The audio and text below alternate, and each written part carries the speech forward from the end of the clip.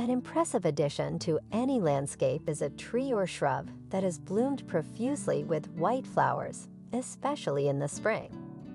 It adds a splash of color to the landscape and frames your other colorful blooming plants beautifully.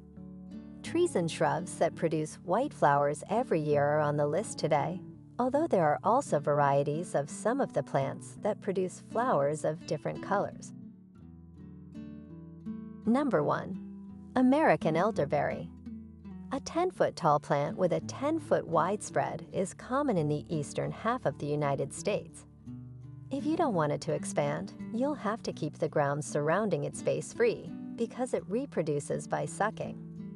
American elderberries prefer full sun, but they are also tolerant of some shade.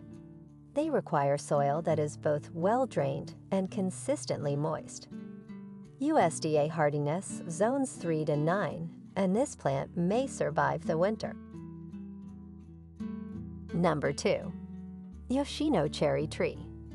Featuring white or pale pink blossoms, the Yoshino cherry tree is an ideal complement to any environment.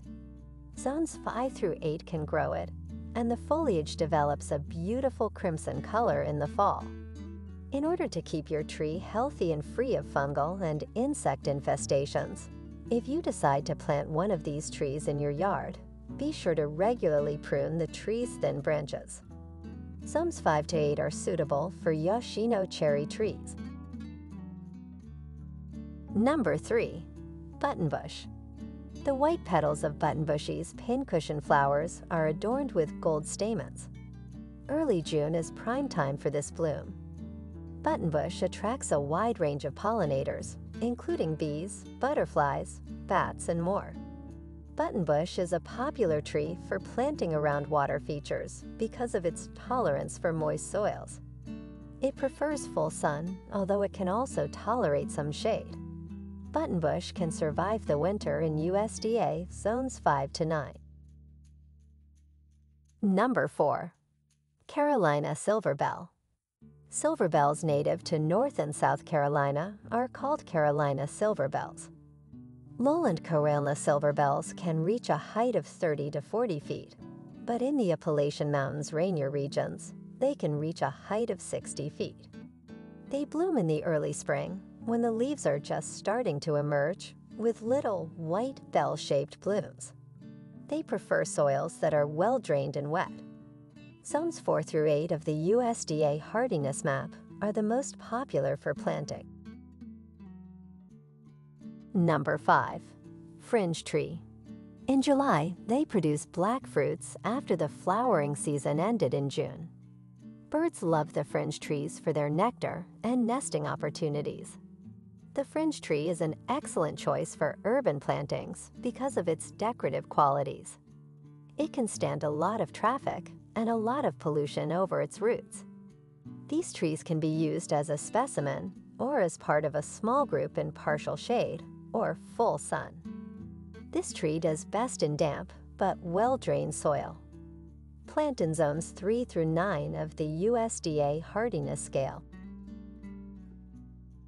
Number 6. Giant dogwood. Black fruits appear in July after the flowering period ends in June. Birds are drawn to fringe trees for a variety of reasons. Trees like the fringe tree are excellent additions to urban settings. Over its roots, they can survive high levels of pollution and traffic. These trees can be used as a specimen tree in full sun or in small groupings in partial shade.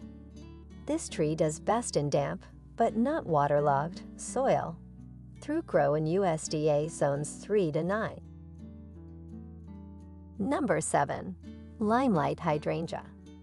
Hydrangea trees are ideal for tiny settings because of their beautiful blooms. The limelight panicle hydrangea is a robust grower that may be fashioned into a tree form to bring the eye-catching blooms at eye level. As a cut flower or dried flower, it thrives in full sun or partial shade and can be gathered throughout the year. Zones 3 to 8 are suitable for limelight hydrangea trees. Well, thanks for watching video from Catchy Garden. Don't forget to click like and subscribe button to always support our channel. You can also turn on the notification bell to get the latest videos from us.